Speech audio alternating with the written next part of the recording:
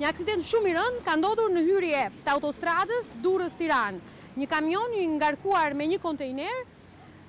i cili është përplasur sipas dëshmitarëve okular dhe është tërhequr zvarr për rreth 100 metra nga një vinç, ka përfunduar brenda oborrit të një banese. Janë familjarët e kësaj banese të cilët shprehen se nga aksidenti kanë shpëtuar mrekullisht 2 fëmijë të mitur, të cilët kanë qenë duke luajtur në momentin që kamioni i ngarkuar me kontejner ka rrëshqitur e ka përfunduar brenda